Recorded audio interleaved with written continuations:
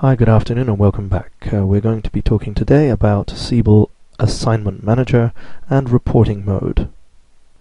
As some of you may be aware, the assignment object extension is used for certain assignment objects to store details of reporting tables.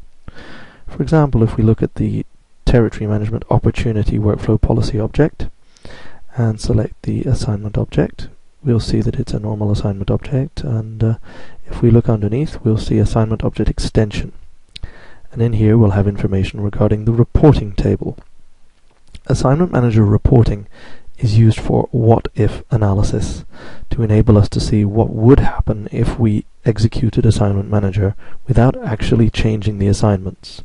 We can think of it as a table where the snapshot of the results or a delta of the changes would be left after running Assignment Manager.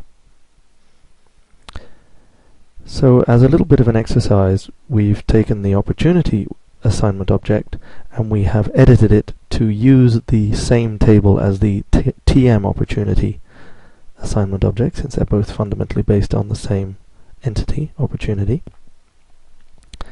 And we have made all the necessary adjustments, that is to say, we have changed this on the server repository. And now we're going to run Siebel Assignment Manager in batch mode, and we're going to add a few parameters, specifically assignment object, which we're going to use opportunity since it's our newly updated assignment object. We're also going to use regular assignment value set to false, which means the record's assignments will not be changed.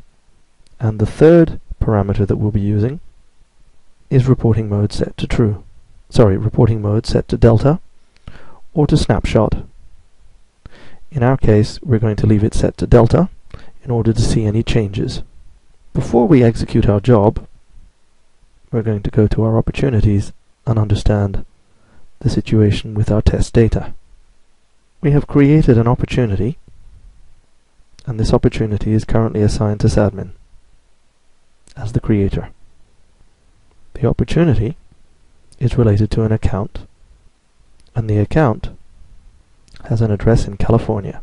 In Administration Assignment Rules List, for testing purposes, we have created a rule in the default rule group that has a criterion of account state, California, and the candidates are from this list.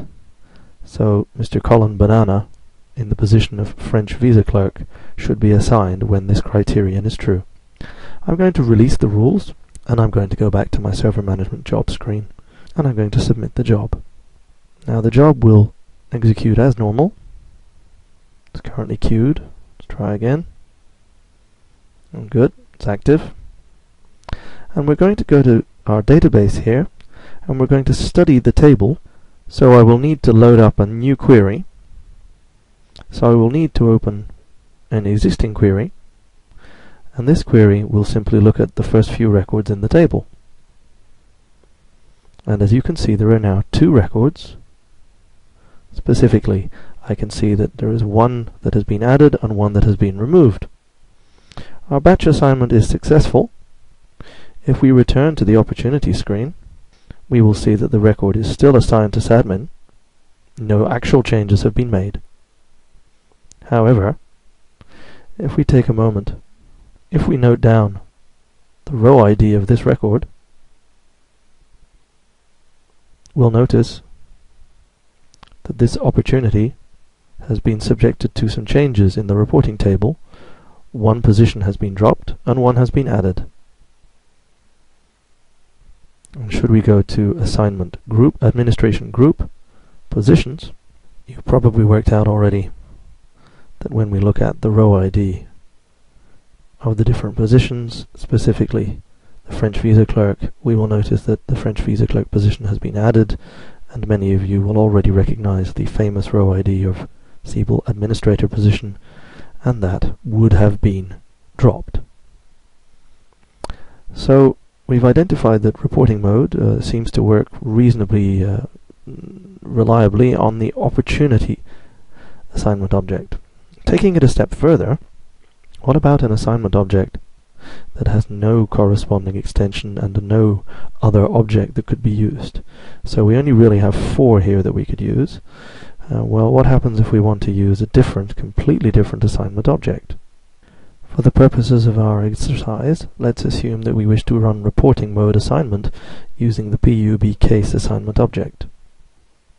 So let's go ahead and create a new table with Siebel database extensibility, and we'll use the standard set of columns from the other example tables, and we'll add a foreign key to case, which is necessary for us to be able to retrieve the case ID when assignment is running in reporting mode.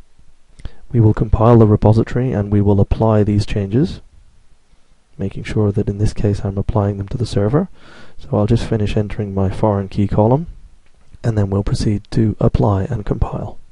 So in summary, we've created a new CX table which has exactly the same structure as the other existing reporting mode tables. So I'll go ahead and apply those changes and compile the changes as well. Verify that the table now exists in the database, and I will start a new batch assignment job. This time I will take a chance and look in the log file immediately. I can see that the assignment is running as normal. The record has not been changed, so the case I created has not been changed, but there's a large number of changes here, and I'm going to query in this file to look only for one of my cases, and I can see that one of my cases had 1 record that is static and 3 positions that were added. And I'm sure it's not really necessary to tell you that those 3 positions are the 3 positions that were on the assignment rule.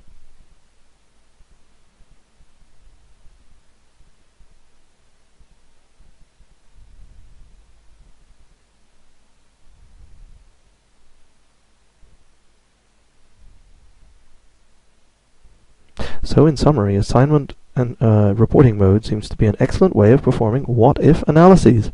Have a great evening. Bye-bye.